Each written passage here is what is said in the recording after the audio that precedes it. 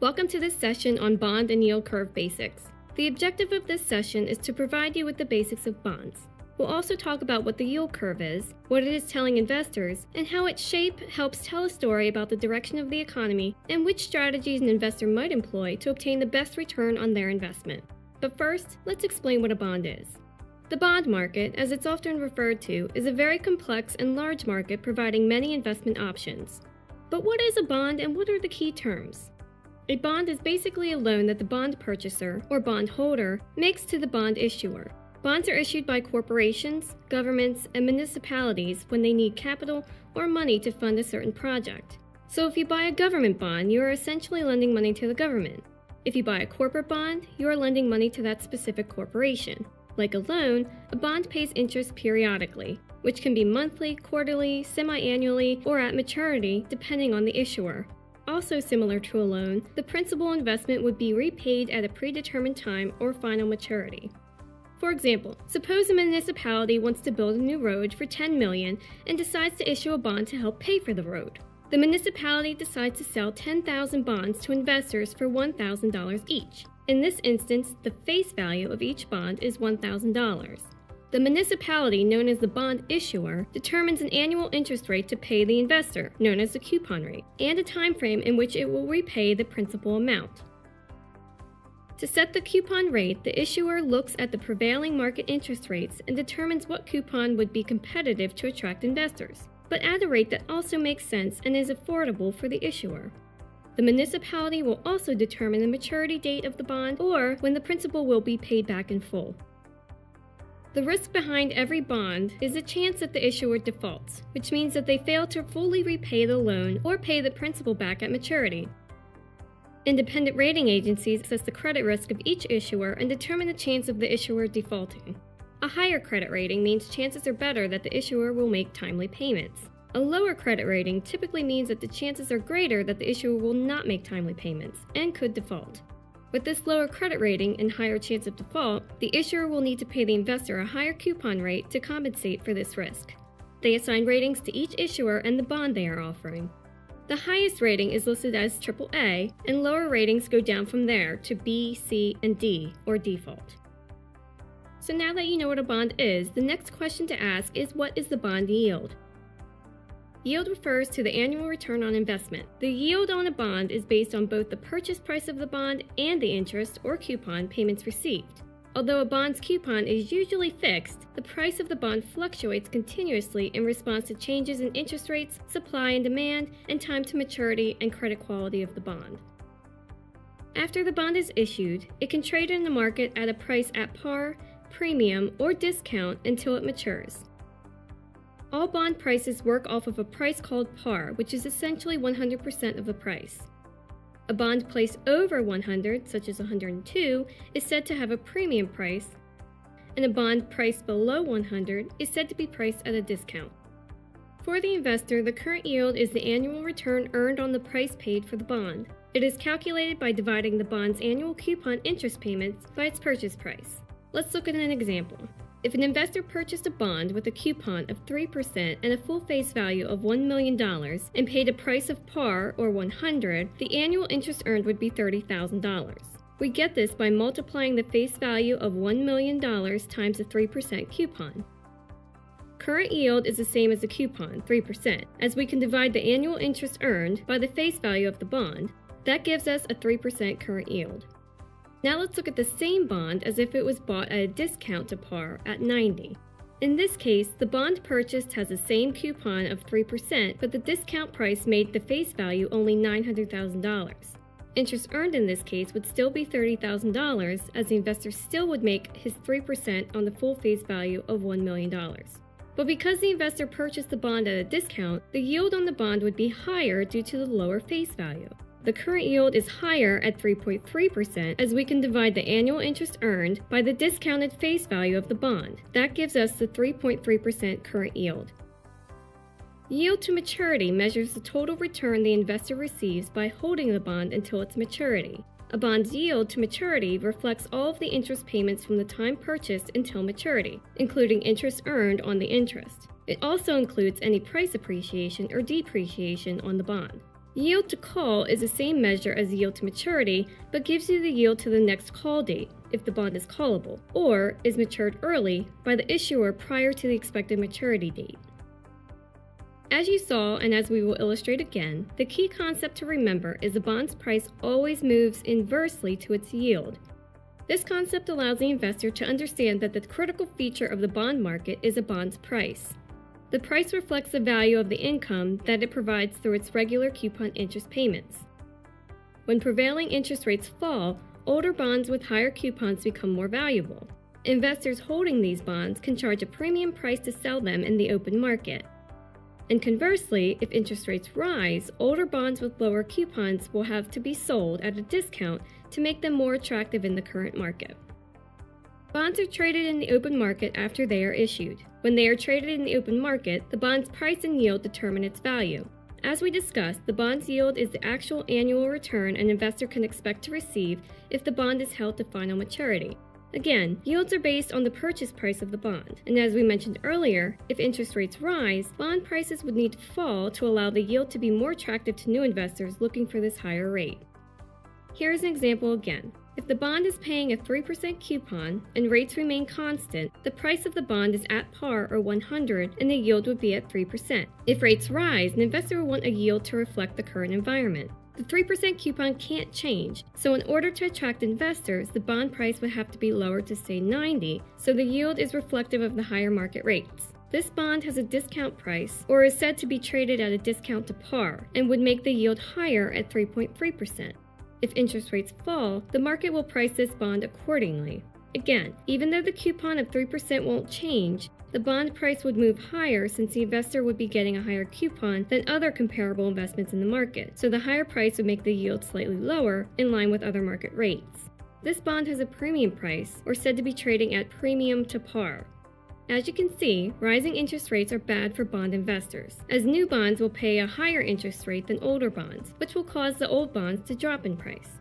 On the other hand, if the investor bought a bond with a higher interest rate and rates begin to fall, this would be a great situation for the investor. So the question becomes, how will the bond price move when interest rates change? This is tough, as some bonds are more sensitive to changes in interest rates than others. To estimate how much a specific bond price will move when the interest rates change, the bond market uses a measure known as duration. Duration is a risk measure that allows the investor to compare bonds with different maturities, coupons, and face values. Duration tells the approximate change in price that any given bond would experience in the event of 100 basis point or 1% change in interest rates. For example, suppose interest rates fall by 1%, causing yields on every bond in the market to fall by the same amount. Then the price of the bond with a duration of 2 years will rise 2%, and the price of a 5-year duration bond would rise 5%.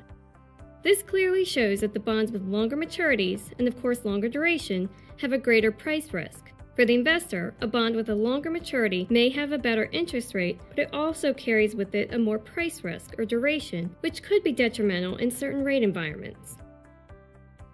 Now that we've reviewed the concept and relationship of bonds, prices, and yields, we need to determine what the yield curve is and what it is telling us.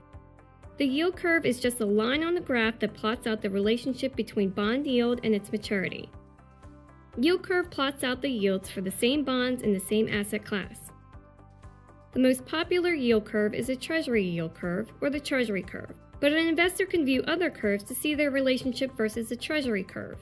Often, other investments are priced and measured as a spread compared to the corresponding Treasury investment.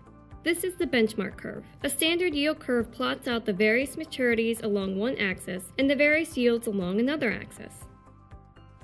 This yield curve can be created by any asset class, although the Treasury yield curve is the most widely used and analyzed, and as mentioned, it's a benchmark for all other assets. The maturities you see here are the standard Treasury maturity dates used in a yield curve. The yield curve changes constantly, all throughout the day and even overnight, as the markets value the yield required for a specific bond maturity. This is also known as the term structure of interest rates.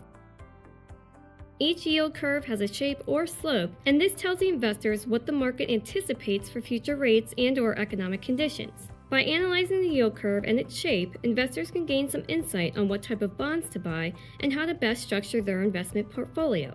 This also helps others price loans and deposits correctly. There are 4 different yield curve shapes based on the market and economic conditions: normal, steep, flat, and inverted.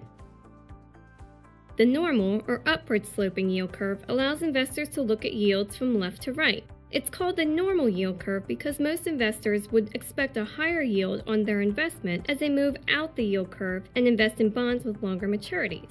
A 3-month bond may yield less than 1%, but to go out to 10 years, the investor would typically want to earn a higher yield for the added risk. The flat yield curve generally signals an economic slowdown is happening or expected to approach. The assumption with the flat yield curve is that the Federal Reserve will raise short-term interest rates quickly to restrain a rapidly growing economy or accelerating inflation, but investors believe the economy is slowing or inflation is controlled and expect longer-term rates to begin to fall. This type of curve is unusual and indicates the curve is in a transition to either an upward or downward sloping yield curve, depending on the economic projection. Here's what a steep yield curve looks like. The assumption behind a steep yield curve is that interest rates will begin to rise in the near future as the economy mends and inflation increases. Investors demand more yield as maturity extends if they expect rapid economic growth because of the associated risks of higher inflation and higher interest rates, which can both hurt bond returns. When inflation is rising, the Federal Reserve often has to raise shorter-term rates to fight inflation. An inverted yield curve happens when a flat yield curve begins to transition back to a normal or steep yield curve. It is usually an indication that the market is projecting an economic recession in the near term. Historically, the yield curve becomes inverted 12 to 18 months prior to a recession. This type of yield curve usually indicates investors are anticipating an economic recession in the near term, and usually, the inverted yield curve happens when transitioning from a flat to a normal yield curve. When this happens, the market is anticipating lower rates, and yields move lower before the Fed can begin to lower short-term rates. The yield curve has many uses. As we discussed in our review, the yield curve has historically been a very good predictor of economic conditions. In addition to that, investors use a Treasury yield curve to serve as a benchmark when pricing other assets. As we know, Treasuries are the least risky investments there are, so when investing in other asset classes such as corporate bonds, investors can determine what the Treasury yield is at a certain maturity and then determine if the corporate bond yield is high enough or has spread great enough over the Treasury yield curve to make the corporate bond a good investment. Finally, investors can look at the yield curve and its current shape, make predictions of its future shape, and employ various strategies to take advantage of the slope of the curve. Now let's talk about strategies investors can employ to improve their portfolio based on the yield curves we just discussed. In a laddering portfolio strategy, the investor invests equal amounts of securities maturing periodically at certain points on the curve. Investments can be set up to mature each month, quarter, or every year. This allows the investor to take less risk and have an investment maturing at each interval to allow them to reinvest on a timely basis. Most investors use this strategy because it takes the risk out of trying to determine the future slope of the yield curve or timing the market. Another strategy is for an investor to set up a barbell strategy, where the investor keeps some money in a short-term maturity, say 3 months, and invests the other portion of the portfolio in a longer maturity, say at the 10-year mark. This is usually done with a steep yield curve, as investors want to keep some investments short to take advantage in case short-term rates increase. But if they don't, they also want to take advantage of already high rates on the longer part of the curve. An investor can employ a bullet strategy and just invest the entire portfolio in one point on the curve. This strategy is riskier as the investor is taking a bet on the future slope of the yield curve.